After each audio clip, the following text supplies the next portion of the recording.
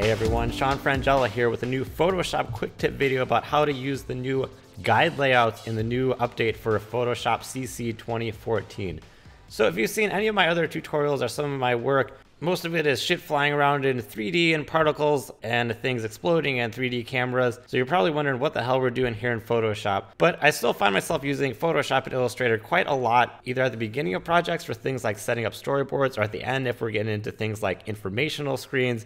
And it's good to know and be able to leverage a fair amount of both. But when setting up storyboards and things like this with guides, there's some things that I end up doing over and over, and I always like to find the most efficient way to do things. So if I'm doing a storyboard, let's say, and it's 1920 by 1080, I always end up starting out the project by setting up guides in the center by selecting all, dragging guides in, dragging it on the side, fixing them if they're off, and kind of going through this process. And you would think by now I would have set up some template or a quicker way to do this, but I hadn't.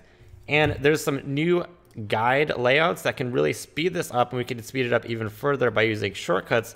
So let's talk about that. I'll just close this and we'll run through how to quickly set this up so we can do that sort of thing in probably 4 seconds. So I'll make a new file, and if we're figuring it's a video project, say we're doing video storyboard, we do 1920 by 1080, and I'll do OK.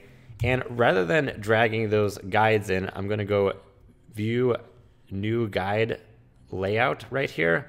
And that's gonna set up this grid of guides. And if we're doing desktop publishing, this would be fine. But in my opinion, for video stuff, this is kind of overkill. What I'm usually looking for is just a little bit. So what we can do if we just want guides around the edges and centers is I'm gonna check on columns and rows, make our width half of 1080p. So for width, I'll do 960 and height 540.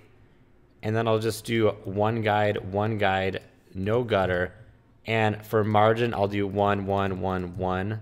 And you can see that this sets up perfect guides around the edges and center. And I don't want to do this every time. So what we can do is make a preset. And we'll go to Save Preset. I could just do HD 1080, and that'll save that. So now every time I do a new storyboard file for 1080, I can have that. And there's one more setting up here that's really useful, is this guides from shape. So another thing I always end up doing is, say I want edges of 50 around the edge, I would do this sort of thing and look at info and get it close, and then make these and drag it. And I'm already getting annoyed because this is taking too long. So there's some new useful ways we can do stuff from shapes for that sort of thing, as well as for other things. So let's say if we had a rectangle or an ellipse, we can drag this, and now rather than dragging guides around the edge of it, if we need to line stuff up to it, with it selected, we can go to View, New Guides from Shape, and it'll snap guides to the edge of this. So if we wanted this on the corners, we could do the same sort of thing. We could just get a rectangle, make it 100 width and height, and then just do New Guides from Shape. But even that is a little too time consuming. I don't want it every single time I make a new file. You have to even go all the way up to View and do all that sort of stuff.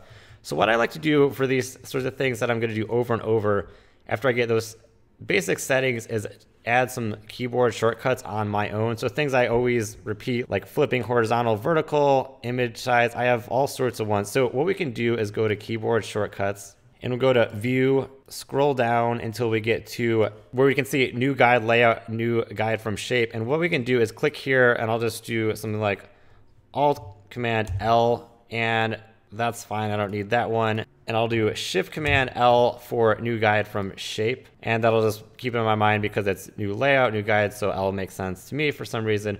So then every time we have a new file, what we could do is just do Alt Command L, press Enter, and then we get our guides. And then if we have a new shape, just make the shape, and then Shift Command L, and we get our guides, then just move it, Shift Command L. And we can do the same thing with the 4 corners by just dragging it. And we very quickly get a nice video storyboard layout. And this saves the time. Now again, it's there every time we do this. We just press those same keys and we have it already there. So if you were working at different resolutions, say if you were doing something in 1280 by 720, you could just make another one of these, and using these sorts of layouts, spending a couple minutes to make these in advance, as well as setting up some keyboard shortcuts for things that you know that you're going to end up doing all the time, can be a really quick way to work and save you a lot of time, so you can spend more time getting to the fun stuff like blowing things up in Cinema 4D and making particles fly all over. So we didn't make anything today, but it's a really useful little tip. It'll definitely save some time if you're doing any sorts of Photoshop work, or if you just want all sorts of guides like this that make no sense.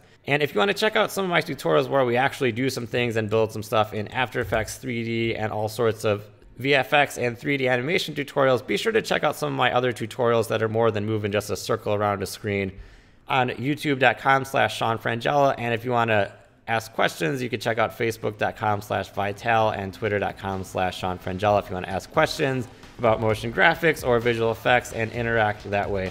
And as always, thanks for watching. I will see you at the next video, and in those ones I promise will actually make some things.